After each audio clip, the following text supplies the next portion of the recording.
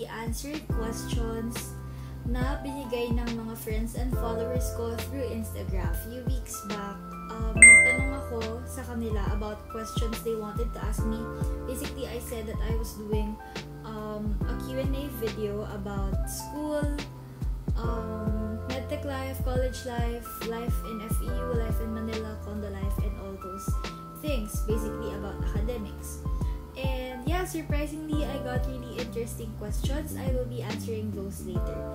At the same time, sinama ko rin pala yung mga questions that I have been asked through personal message ng mga friends ko. Basically, they're my friends from the lower batch, from different schools.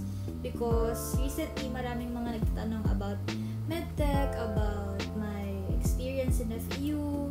Yung iba, they're asking about how to pick the right course for yourself. So yeah, I will be answering those then later on so I could share my answers with you. If you guys are interested to know my answers to their questions, just keep on watching. First question, paano mo po na-decide piliin yung medtech as your pre-med? Honestly, I don't know din.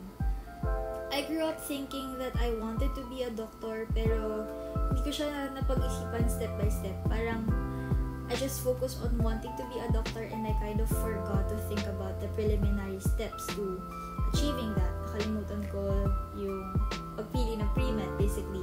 Nakapag-decide na lang ako on what I wanted around grade 9 na. That time I wanted to take BS Psychology. I wanted to be a psychologist. And then naging psychiatry, I wanted to be a psychiatrist. When I reached senior high, sobrang na-enjoy ko yung bio. So, I wanted to take med bio for college. Hindi ko alam kung bakit all of a sudden I chose medtech. Siguro, na-fascinate ako dun sa mga napanood ko about laboratory works and yung mga tests na ginagawa ng medtech. Honestly, hindi ko rin alam. I don't have a complete answer to this. Paano mo na-decide? It just happened. I don't have a concrete answer to that kasi hindi ko rin alam honestly. But what I do know is that I'm enjoying it naman so far. No regrets. Sometimes I wonder what my life would be if I chose another pre-med. Like kung nagbayo ako since yun talaga yung pinaka-gustong-gusto ko before I went for medtech. But yeah, so far I'm doing great naman. So I hope I answered your question. Stressful subject. So I'm assuming na lang na your questions are for college, my college experience so far. Currently, I'm an incoming second year student, medical technology student in FEU. And kung stressful subject, since 2 semesters pa lang yung napapasukan ko, I would say siguro anatomy and physiology. Hindi ko ma-explain. It's like the balance between puro memorization and at the same time, puro analysis. There was a time na parang in one day, twice kaming may ANAFI, lab and lec, and then isa lang yung prof namin doon. May quiz sa lab na 20 items, may quiz sa lec na 20 items din. And then yung isa, yung topic niya was nervous system, yung isa ang topic niya was endocrine system. So basically, puro memorization lahat and pag pinagsabay-sabay, nakakarami yung lessons, girl, mahirap. As in, advice for incoming na mga first year students, madaming tatanong sa akin. Hindi ko siya nasama dito pero marami nagtatanong, ano yung pwedeng aralin ahead of time? Ano yung pwedeng basa-basahin habang nasa bahay? Excuse me. Ano yung pwede niyong basahin habang nasa bahay? I suggest you start with ANAFI. Para ngayon pa lang, memorize mo na. Pagdating ng exams, ng quizzes, memorize mo na yung muscles, yung bones, parts of the body, and everything. Para hindi na kayo mahirapan. This one's from a close friend of mine, so intindihin nyo na lang kung bakit ganun yung tanong niya. She asked, nakasakay ka na po ba doon sa Damaraw sa may Freedom Park? Okay, for non-FEU students na nanonood, basically,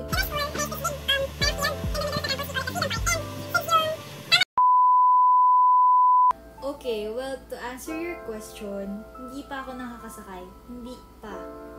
May plano. Nakuhan kasi namin yun before na pag may chance, gusto namin sumakay dun sa Tamaraw. Although alam namin bawal, but yeah. Parang walang sense yung sinagot ko. Pero, ayun na. Hindi pa. Pero gusto ko. Top 5 school bag must-haves. Number 1 for me is yung iPad. This iPad I'm using right now. Hindi ko siya mapakita kasi I'm using. Pinaka-top priority ko talaga is yung iPad. There are days before nung pumapasok ako na kapag kunyari, vacant and then one subject lang and then vacant ulit after. Hindi na ako nagdadala ng bag since naka-condo naman ako malapit dun sa university. Hindi na ako nagdadala ng bag. I just bring my iPad kasi sa iPad ko nandun lahat ng files, e-books, notes, games, whatsoever. So, pag tinatamad ako, wala na ako ibang dala, iPad lang. Second must have, siguro ballpen. In college, hindi na siya kagaya ng high school na meron ka mga kaklase na 3 yung pencil case sa bag. May iba't ibang kulay ng ballpen, iba't ibang klase ng ballpen. In college, tamad na yung mga tao and all we really bring is just one piece of ballpen, minsan isang black, isang red, and that's it. So, if you're an incoming college student, I suggest na kalimutan mo na lahat, huwag lang yung ballpen mo. Kasi mahirap maghanap. Yung tipong nag-quiz ka na, lahat sila nagsasagot, tapos ikaw wala ka pa rin ballpen. Girl. Okay, number 3, wallet, of course. Lalo na if you will be studying in Manila, kung saan maraming temptations, aka food. Madaming bilihan ng food. Ano pa ba? Alcohol, or wipes, or sanitizer. Kasi, wala lang. Para hindi dugyot. Parang ang dumi-dumi lang kasi. If like, hindi ko ma-explain. Anything that you can use to clean your hands, even tissue will do. I think self-explanatory naman na why we need to have those sa mga bag natin para hindi tayo dugyot and para malinis tayo. Number 4, as a medtech student, super importante that we always bring our lab coat. Sometimes, kahit hindi in-announce ng prof na may lab, the next meeting biglang magkakaroon. And kahit sabihin mo na, sir, wala ka namang sinabi na kailangan magdala. Understood na yun na kapag may subject ka, especially majors, dapat like ka may lab coat. So, number 4 ko yun, yung lab coat. Super importante na. Mahirap maghanap ng lab coat. Although, pwede naman, possible naman maghanap. Pero, mahirap na. Mahirap umasa kasi baka wala kang mahiraman. Lastly, number 5, school bag must have. Siguro water or tumbler, water jug. In college, importante that you always bring a water tumbler. Kahit yung ganito lang kaliit, yung kasya lang sa bag mo. Kasi, lalo na in FEU, marami namang mga water fountain. Per floor, meron kang mapupuntahan. It comes in handy kasi minsan, alam mo yun, parang pag mahaba yung class mo, sunod-sunod yung classes mo, wala kang time para tumawid ng campus, bibili sa ganito, pupunta sa ganyan because malilate ka and all that. So yeah, bring a water tumbler. Yung small lang talaga na ganun, as in parang ilang lagok lang siya. Pero at least meron. Ayoko kasi nang magdala ng malalaki kasi nabibigatan ako. But yeah, at least meron, diba? Kesa wala. Was there ever a time when you wanted to quit? Ang goal ko talaga was to finish college, be a doctor, and all that. So, yung quit na hindi na ako mag-aaral, no, there was never a time when I wanted to quit. But, when I wanted to shift to another course, sobrang dami. Lalo na nung first sem. So, basically, I grew up na lagi akong achiever, top student sa school, sa class, ganyan. Hindi ako sanay na makakuha ng mababang score. Ayoko nakakuha ng below average ng pasang-awa or ng bagsak. Most importantly, ayoko ng ganun. So basically, when I entered first sem sa FEU as a medtech student, grabe yung culture shock. Kasi doon ko na-realize na ibang-iba pala yung high school sa college. It all piled up until I started getting low scores. And take note, this was a major subject, analytical chemistry, may chemistry kami. Wala kami Basta, first sem na chemistry, I forgot na kung anong subject yun. Sa quiz namin, I got a score of 2 out of 15 lang. So, basically, bagsak. Karamihan sa amin, Excuse me. So, it's no surprise naman kasi karamihan sa amin, ang nakuwang score was around 2, 3, 4, 5. It's not like super nakakaiyak. Kasi marami naman kami nakakuha ng ganong score. But syempre, it still bothered me the fact na nakakakuha ako ng ganong kababang score in college when I never really had anything lower than the passing grade way back high school and elementary school and all that. I said, sige, next session, babawi ako. Hindi ako nakabawi. Sabi ko, sige, next quiz, babawi na lang ulit ako. Hindi naman ako nakabawi. I was getting low scores sa 2 out of 3 major subjects, anatomy and chemistry. And at that time, parang hindi ko rin nagustuhan yung record ko na first sem pa lang, few weeks pa lang, I was already getting low scores. So, I wanted to shift talaga. I wanted to shift to another course. That time, I was thinking psychology or psychology. Yun talaga iniisip ko, pwede kong lipat. There were many times when I wanted to shift, but not when I wanted to quit. Commute tips po sa university belt. I don't think I can answer this that much kasi I don't commute naman sa university belt. Nung nag-condo na ako, yung condo ko is walking distance lang around 2 minutes from the university. Oh, alam ko na, may kinommute ako.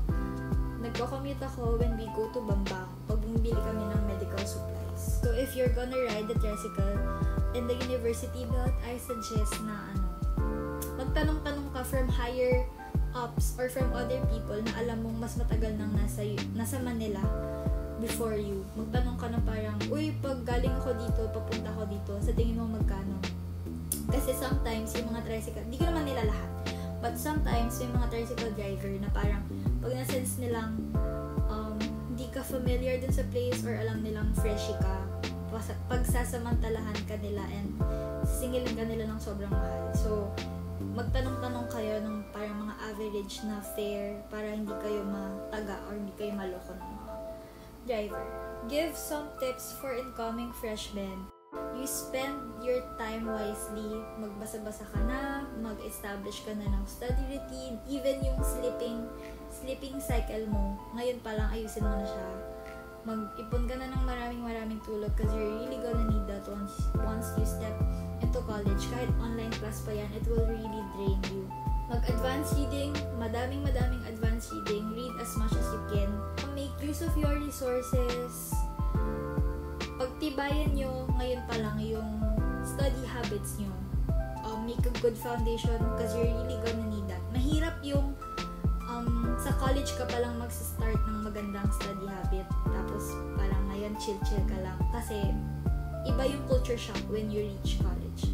And you're really gonna need as much preparation as you can do. So ngayon pa lang, be prepared. You try to watch YouTube vlogs. Sobrang dami nag-vlog. If mag-enroll ka for a certain university, manood kayo ng mga ganun kasi super helpful nun. Use your time wisely. Hi ate, paano ka po nag-adjust sa dorm life? And number 2, condo tips. It was difficult for me at first kasi sanay ako ever since nung nag-aral ako na uwian. Siguro I could say na it's really important na you have a strong support system, especially if you're moving far away from home. Ako naman in my case, I was lucky kasi ang naging kakondo ko is yung 2 best friend ko ever since preschool, as in 7 years old pa lang kami na yung magkakasama, 3 kaming girls. And then, we have another one na friend naman ng isa ko pang best. Hindi na kami iba sa isa't isa kasi magkakakilala naman kami and nakapag-coop kami with each other well, simula pa lang. And also, yung boyfriend ko, he lives in the same building as I do. He has a different unit, pero same building. So, basically, lagi kami magkakasama. But I really had a good support system. I was always surrounded with friends and they made my life easier. So, moving away from home, it did matter, but it didn't make me lonely as much as I thought it would kasi I was always with friends na. I went home every weekend pala yun. Bottom line lang is that I was really lucky with the circumstance and I'm really thankful for it. Condo tips. You budget your money wisely because if you're in Manila, madaming temptations. Una sa lahat, napakaraming milk tea stores, napakaraming junk food like fries, takoyaki, and everything. So, if you have a budget, you have to stick to it. But I still managed to watch my budget. I still try na parang, okay, for this week, dapat ganito lang yung magastos ko, dapat for this week, makasave ako ng ganito. And it really helps. Kasi sometimes, may mga unexpected na nangyayari that we need to spend. Ano po yung pinaka nakakatakot na na-experience nyo so far sa FEU? First sem, first year college, lumipat ako ng Manila, ng condo ko sa Manila around October. Mga second week ng October, nag-move in ako. Around first week ng November, I had a really bad UTI to the point na parang namaga siya down there and I couldn't walk. And basically in Manila, all I had to do was walk. I had to walk to the school, had to walk back to condo, bibili ng food, I have to walk. Basically, lahat ng galaw ko dapat lakad. And at first, parang binaliwala ko lang siya because I thought it was just normal for girls. So, nagpaalam ako sa prof ko. I said na there was an emergency, it was a health emergency, and I needed to bring myself to the hospital. I went to UST, inadmit ko yung sarili ko. Hindi, I wasn't admitted, but pumunta ako sa ER alone. Tinest nila ako and all that, blood tests, urine analysis, and everything. Siguro parang dun lang nag-sink in talaga sa akin na college student na ako. At the time, I was 19 and there are things that I needed to do alone. And it was my first time to bring myself to the hospital. Usually, kasama ko yung parents ko. And it was really scary because kahit alam ko na parang UTI lang siya and it's not something to be scared of naman at that time. Syempre, parang it's just the experience of being alone in a hospital, not having anyone with you for most of the time of my stay there. Parang, ayun lang, it's very memorable. Advice for the new baby Tamaraos. Enjoy nyo lang yung life nyo in FEU. Mahirap siya, lalo na the first few weeks, the first few months, magulo, mahirap mag-adjust, the whole culture shock and everything, pero enjoy nyo lang siya. Because masaya sa FEU. It's really fun in FEU. It's one thing I could say na of all the schools I've been to, kahit sa college ako pinaka-nahirapan, pinaka-na-enjoy ko rin ang FEU. So, you try as much as you can to enjoy college while you're still there. Meet new people. Huwag kayong magpa-stuck lang in your own circle. Kung meron kayong friends from high school na kasama nyo in college, it's good that you already have a foundation for your friendship. Meron ka ng kasama, meron ka ng friend, meron ka ng kakilala, but you don't just get stuck dun sa circle nyo. You try to meet with other people. Kasi marami kang makikilalang mabubuting tao in college. Lalo na in FEU. Maraming mababait sa FEU, I could say that. Anong masasabi mo tungkol sa mga nitong recently lang, mayroong nabuong group of friends, 5 kami. Ako, yung boyfriend ko, isang guy, nakaklase na namin ng first sem, pero hindi namin super naging ka-close before. And 2 girl na ngayon lang namin naging classmates. Meron kami mga na-experience na parang hindi nakakatuwang experiences with a professor. So, syempre, we needed people na makikipag-negotiate, and basically, sa klase namin, kaming 5 yun. I'm really thankful that I got to be close with these people. Syempre, except na lang yung boyfriend ko, you know. But yung 3 yun, I'm really thankful kasi parang least expected.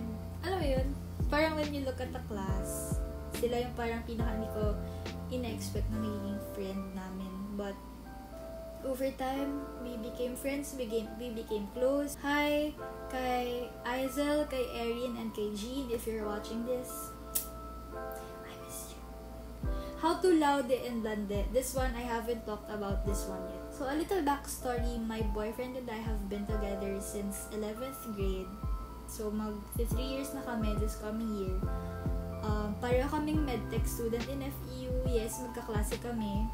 Same kami ng condo building, but not the same unit. The key to balance talaga, for me personally, is yung mutual understanding between the two of us na ang priority namin is mag-aral. We came all the way to Manila to study, hindi para magwalwal, mag-inom, mag-date kung saan-saan, or magpabaya sa studies. Doon galing yung parang patience namin for one another. For instance, kapag ako yung stressed, he becomes more patient with me. Kapag siya yung wala sa mood, siya yung stressed, I give the same kind of patience back. So parang it's a give and take. Kasi pareho namin naiintindihan. You have to have the same understanding with your partner. That same kind of thinking, level of thinking nyo na, I came all the way here para mag-aral, I did not come here para lang magwalwal or magpabaya and all that. With Kyle and I, we get to balance life, school, and our relationship kasi pareho kami ng gustong mayari. We both want to study. That's the key to Louden and London. Paano po mag-excel sa school? I think some people would always assume na it's easy for me to excel in school dahil matalino ako.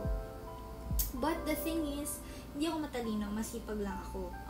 Masipag lang akong mag-aral and I don't stop studying hanggat na-gets ko na yung isang lesson parang fully. Nag-excel ako kasi sinisipagan ko and I don't give up. Hindi yung porket di ko siya maintindihan, mawalan ako ng gana, ganyan. I try to find as much resources as I can. YouTube, mga e-books, tutorials, nagpapatulong ako sa ibang tao if there are things that I don't understand. Time management is important but it also needs determination, discipline. Yung disiplina mo sa sarili mo, importante din yun. Once you set your mind on a goal, you have to remember that always. Dapat focus ka on that goal and you become consistent. Must have mobile applications. For now, for college, I would say Google Drive. Importante yun because that's where I keep my files. For note-taking, I use GoodNotes.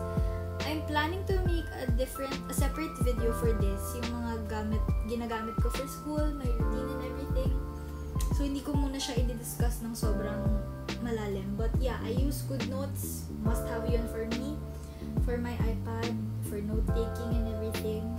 Number 3, Canvas. Since FEU student ako, yun ang ginagamit namin, Canvas. So, excuse me.